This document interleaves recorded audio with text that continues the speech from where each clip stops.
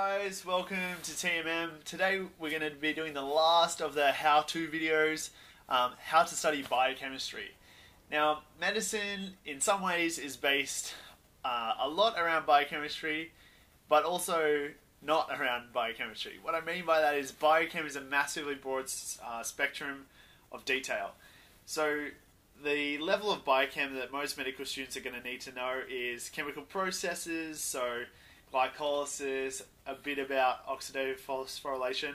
You more sort of need to know that it happens, not really how it exactly happens at every step, unless you want to become like an endocrinologist or something like that.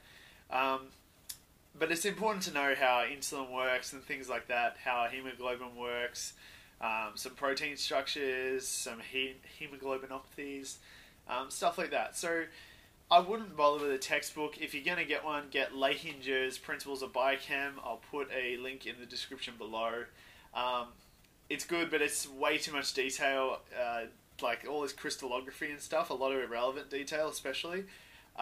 So I would just go with whatever your course demands of you.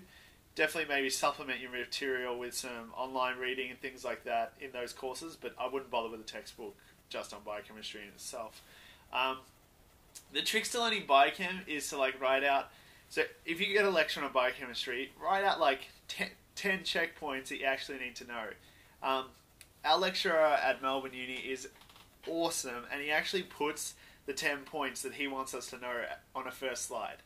And at first I was going through all the lectures trying to accumulate all this detail, and I ended up forgetting most of it and only remembering slight points here and there.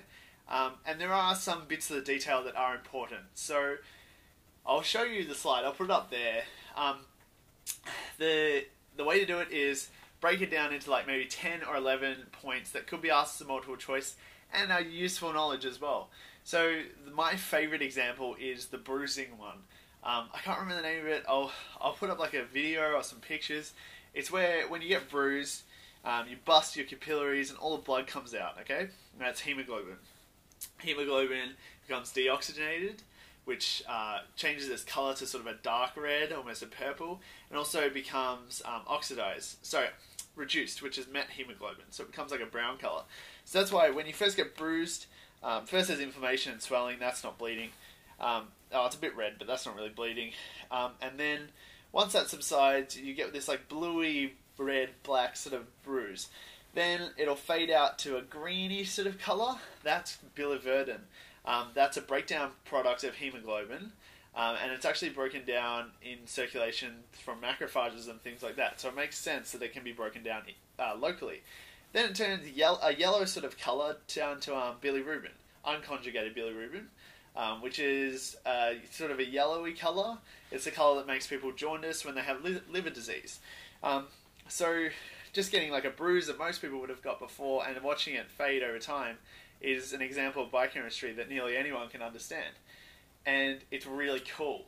So try and remember it in processes that actually happen, like alcohol. Beer belly, alcohol goes directly to fat, unregulated. Things like that. It's sort of like a common theme throughout, but you've really got to try and learn things in medicine that are applied, because otherwise you just forget it. There's too much detail to know. And as a first year trying to learn theory, I'm not interested in getting the 1 markers of tiny detail. I'm really trying to get all concepts so I can do really well in the clinic. I'm not really fussed about being the valedictorian and getting every detail, because I don't have an eidetic memory and I want to have a good time as well. So that's how you study for biochemistry. Check out my other videos. I'm sorry I haven't been doing tutes recently. I cannot get the program to work because I updated to 8.1, but if you've got any questions, comments, leave them in the link below. Email me if you want me to do more videos on any specific topics. And that's about it. So see you later. Bye.